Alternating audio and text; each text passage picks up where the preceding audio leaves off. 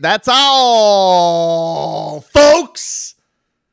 Miami Heat taking a 2-0 series lead on the Philadelphia 76ers. What an atmosphere it was last night, man. Boots on the ground at FTX Arena. It was a fun damn time.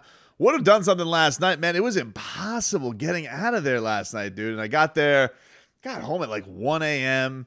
And I had the wake-up call 4 a.m. for the radio show. And if you guys are looking for clips for today's show, head on over to youtube.com/TicketMiami. Subscribe over there. You get notifications when those videos go live. I get everybody telling me, oh, I gotta just put them on this page. No. The radio show is now on the Ticket Miami. Subscribe over there and check it on out. You'll get all the clips up there. I took out Christopher Mad Dog Russo's Rats Off a Ship rant today.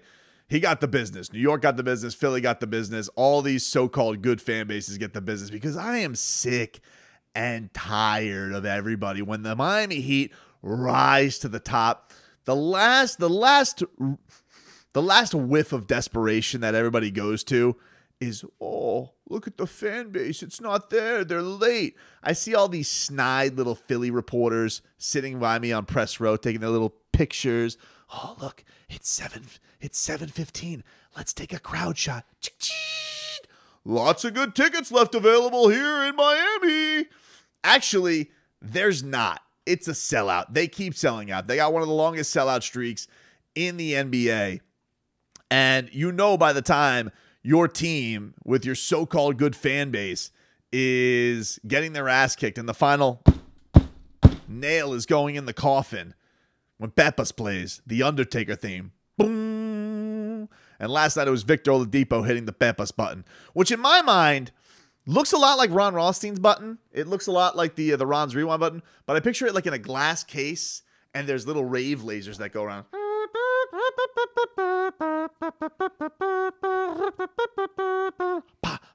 That's how I picture it going.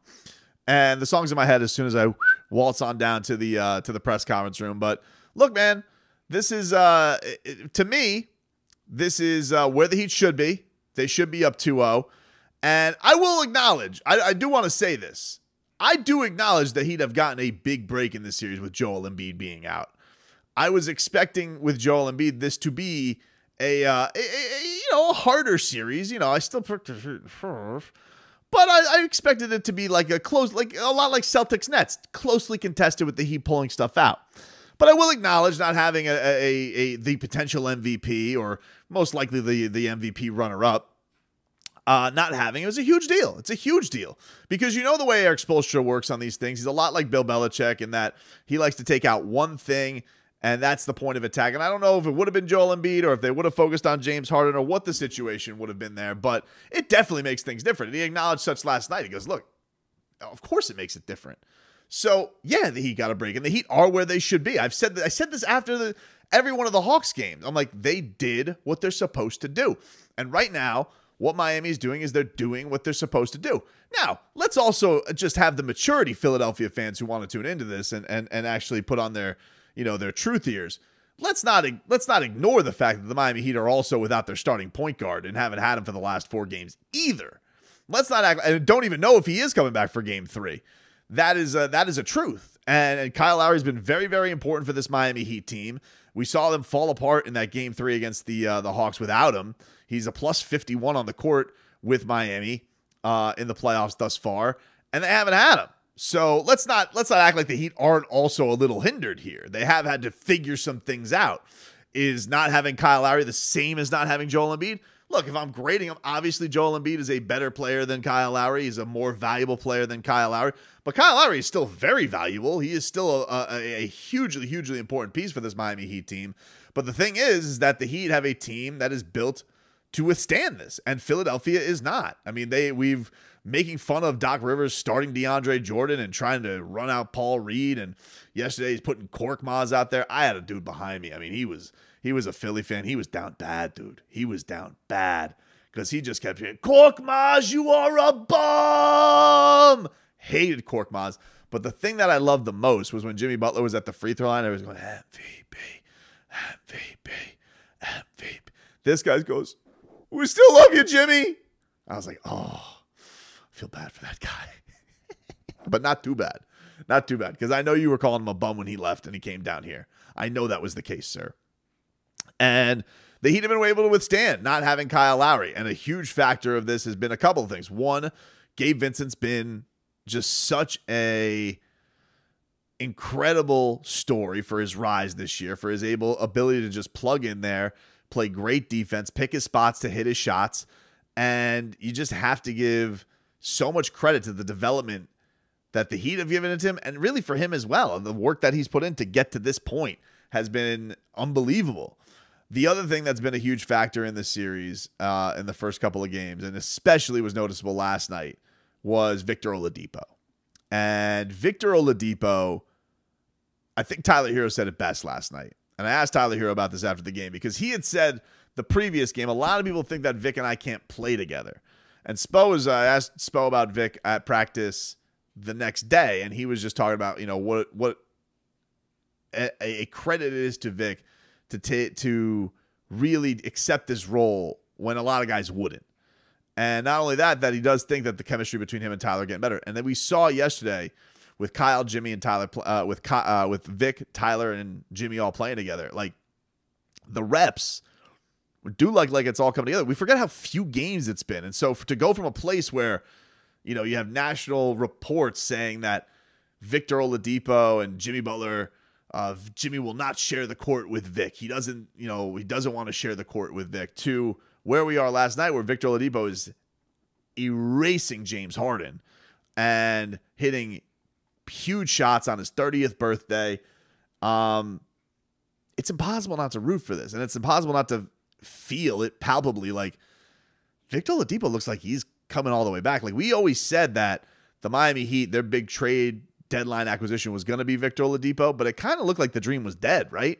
And him and Markieff, they were out of the rotation. They weren't playing outside of the Toronto game and the 40-piece that he put up against Orlando, where Jimmy didn't play and nobody played in the Orlando game. So it did look like that whole biggest acquisition thing was dead. And then Kyle Lowry's hamstring gets messed up, and he plays a little bit, and he brings a lot of energy, and he starts to really turn that Hawks game with the effort that he's bringing to the table, a lot of fire. And then Jimmy Butler's out for the closeout game, and he starts, and he was a baller, and him and Tyler get a lot of reps together. And then they get to this series, and Kyle's still not ready, and so Vic is getting those minutes, and we know what the decision was. Duncan Robinson, your time is done right now. You're out of the rotation. DNP dunks. And Victor Oladipo, he has taken that opportunity, and he has run with it. And he is looking more and more like himself, unbelievably, every single game. So Tyler asked him about what he said, where he said, "Oh, people think him and Vic don't have chemistry," but he's like, "Dude," he didn't say "dude." That's not a quote. You'll see the clip here in a second. He says, "Vic is starting to look like himself, man." Tyler, you were speaking last game about how, you think your chemistry with Victor Oladipo is more important than others do. How are you seeing that grow? Because he looks like he's just taking steps every single game he's out there. Yeah, no, Vic's playing tremendous. Obviously, the first couple of games we came off the bench, it didn't look too good in the regular season, but we've gotten more reps. We're able to play, with each other now for a couple of games, and Vic's starting to be back to who Vic is. And he's playing well, so try to keep him in rhythm, and I think we can play well off each other. So you can tell Tyler is very much in belief that this is going to be something that works, that he thinks can continue to work. But here's the thing, James Harden's out here, and he's walking the aisles of the hardware store, but he didn't really know that he was in Home Depot. And when you go to Home Depot, the aisle he's going to send you to is the clamps aisle. We're just trying to make it tough on him. He a great player, just like Trey. And, like I said in the first series, the talent is only going to increase and get better. So we got to bring our hard hat on the defensive end, and that's what we're trying to do every night. Just make it tough on him, make it tough on everyone, honestly, and just give him different looks. So we know it's only going to get tougher, and we just got to keep honing in on that end of the floor and letting that fuel us. The other cool thing about yesterday, which was Goosey's galore, was Dwayne Wade. D Wade was in the building, and it was like when him and Gabrielle Union walked in. I don't know what it's like to be British. I know that we have people in England who watch this. Shout out to y'all. But I gotta imagine, I don't know what's like when royalty walks in the building and you guys are like, standing for your royalty and your monarchy and God save the queen and all that. But I gotta figure it's the similarity to Dwayne Wade walking into FTX Arena with his lovely wife, Gabrielle Union, because it's like their attention went right to them immediately. And it was so cool because Gabrielle Union, first of all, she's a badass fan. Like, she is into it. She is cheering all the way. She's cheering on Tyler Hero. She's cheering on Bam. She's cheering on Depot. She's cheering on Jimmy Butler. So she's into it. Like, even when Mike Biamonte was saying, stand up and make some noise, D-Wade, he plays it cool. He doesn't stand up. He sits. He's like, D-Wade, I don't got to do the thing. But Gabrielle Union, she stands up. She's like, I'm cheering for these mother bleeping Heat. And I love that. I love that about them. And I love that about Gabrielle Union doing that and supporting the Miami Heat. Both of them also, by the way, wearing white hot. Shout out to them. But they were loving it. And especially when Victor Oladipo hits that three, that was like the most emotional I saw Dwayne, because, him and Victor Oladipo, very, very tight. And it's funny, man. It's funny. But him and Victor Oladipo very tight. So he's doing like the 3-point celebration with them. But it's funny because Victor Oladipo, this is the thing that's crazy about it. For the longest time, I've been doing this thing with D-Wade being the shadow president, right?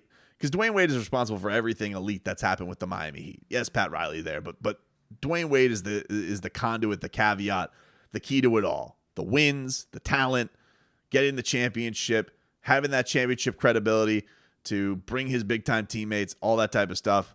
You guys know the deal. 3 championships, best athlete the city's ever had. He is our Michael Jordan. That's just is what it is. But the other thing is just the relationships. Like, he's continued to give to the Miami Heat. He gave by having the relationship with Jimmy Butler. Victor Oladipo, for the longest time, wanted to be part of the Miami Heat. Everybody knew. It was like the worst secret ever kept that Victor Oladipo wanted to be down in Miami. And a big reason for that is Dwayne Wade. And to see that, and we talk about like Dwayne Wade as this shadow president in Utah, which is weird. I'm happy for him. Great opportunities for have a player like that in an ownership position. That's huge. The league needs more of it. It's just strange that it came with the Utah Jazz and not with the Miami Heat, because every time he comes back, and maybe this is an absence makes the heart grow fonder thing, I don't know, but I just feel like he's come here twice this year that I can recall. Maybe it was 3 times. But one I remember was for his book tour, he came back. That was where Spo did the run to him and the big hug. And then last night. And it just feels special when he's there. It just feels, as Spo says, it just feels right. And Spo was talking last night, and he's talking about the idea of like, I just can't get over the Jazz thing. And it was my favorite part of the postgame last night. Like, he's living the life. The front row, Utah games and front row here. I was actually surprised, That's what I told him out there. I said, I don't care, what. It's an incredible opportunity there, but it just looks weird when he's sitting front row at a Utah game, and next to Danny Ainge. Come on. But it was great to have him and Gabby here in the building. I hope they're here for a while, and maybe CB can come out to a game as well. Because I love the fact that Spo speaks for us all, but also is in the realm of like, he also just can't believe the fact that Dwayne Wade has to sit next to Danny Ainge.